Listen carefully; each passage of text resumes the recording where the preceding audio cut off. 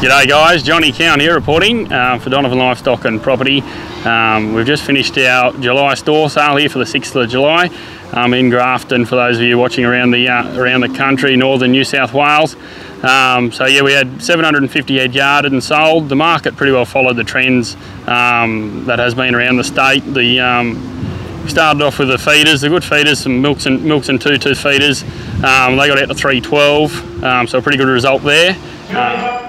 60 got here, 60 over there, 60 here, 60 right hand side, over 60 there, 60 the money, 60 there too, 62, 64, 66, 66, 66, 66 up, 60 to the right, 60 to the right, 60 to the right there, over 68 square, 68 right to the right, 7 now, 2, 72 made, 272 over there, 72, 272 square, 272 to money, 272 there, all money front, 272, 272, top, 272, right hand side, oh, 272 cents by short, quick, there, hold on now.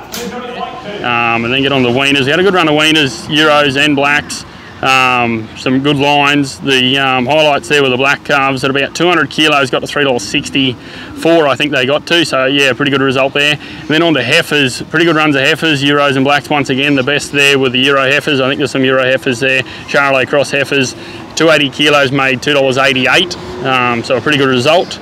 Then onto the cows. Cow market was a few cents better again today. Some good heavy cows, I think 720 kilos to come back at $2.34 it was. So yeah, all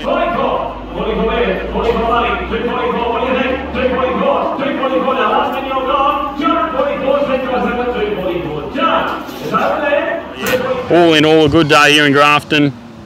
The good heavy cattle, the good quality cattle with a bit of weight in them are still making the money, but if any cattle that are a bit lighter and off quality or off condition, yeah, they're getting pretty well penalised. But yeah, overall the good cattle are still making their money. We had kind of 5 to 10 mil of rain around the Clarence here at the start of the week. She's all frosted off and pretty dry. We're looking for a bit more rain to help the rye and oats out, and yeah, hopefully that would help our local market out right across the board. So yeah, thanks for that.